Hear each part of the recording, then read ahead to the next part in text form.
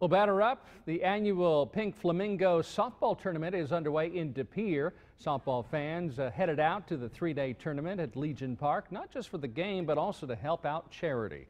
The tournament started 30 years ago and now has about 18 teams. The money raised will go to different charities throughout the community. It's great. Like I said, it goes to all the local charities, and we're happy to help support it, and everybody else that helps work it. And it's the community that comes out and supports it. Organizers say they've reached as much as $40,000 over the years. The tournament continues tomorrow with the first softball game at 10 in the morning.